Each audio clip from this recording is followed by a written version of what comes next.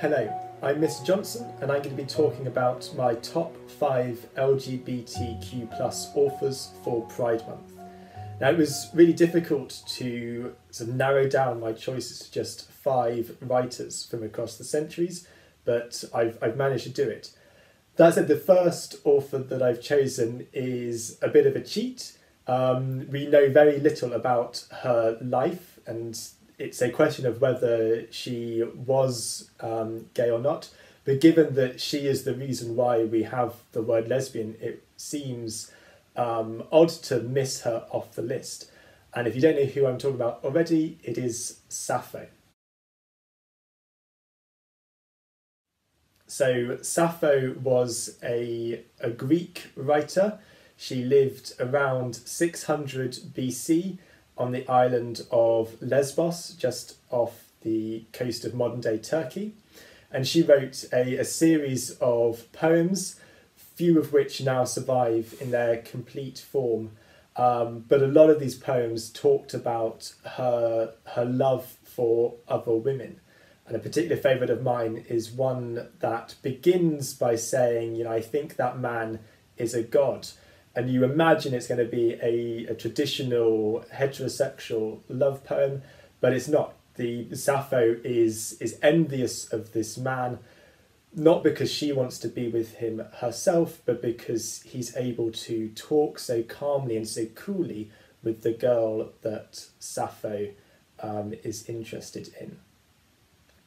So we're going to jump across the centuries now for my second author, who is the Danish fairy tale writer Hans Christian Andersen. So Hans Christian Andersen is perhaps most well known for writing the original story of The Little Mermaid. And indeed that story, that fairy tale, has been seen as an allegory for Andersen's own sexuality.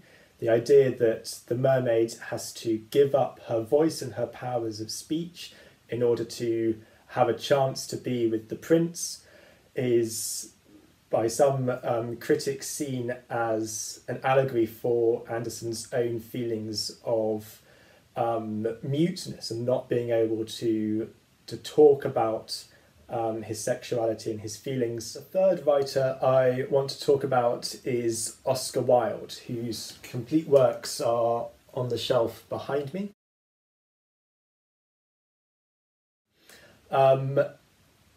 Oscar Wilde is one of the most famous English writers ever, perhaps most famous for the plays The Importance of Being Earnest, Lady Windermere's Fan, and also his novels, The Picture of Dorian Gray in particular.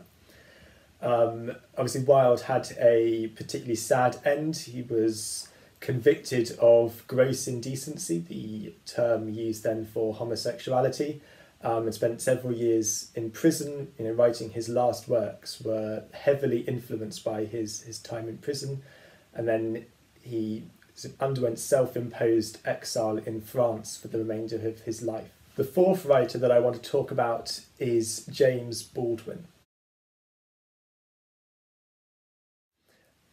He is an African-American writer, but he spent much of his adult life in France and his writing life in France. And his most famous piece of LGBTQ fiction is probably Giovanni's Room, which tells the story of an American in Paris who falls in love with a waiter called Giovanni. I mentioned that Baldwin was African-American, and he spent a lot of his time writing from the perspective of an outsider. The issues of both race and sexuality, but also the fact that he was an expat, an American living and working in Europe. And it's that outsider's perspective that he brings to his work.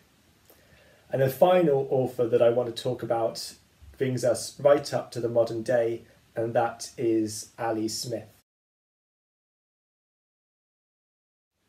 And she has a almost sort of lyrical, poetic way of writing her novels. If you look at her books, the right-hand side isn't justified. The text just sort of stops giving a feel to her work that it looks like poetry, even though it is a novel. And Smith is particularly concerned with ideas of gender identity in her works, particularly her books How to Be Both and Girl Meets Boy, both of which have it's a very interesting take on gender. Anyway, those are my choice of 5 LGBTQ+ authors for Pride Month. Let me know if there are any others that you think I should have included in this list.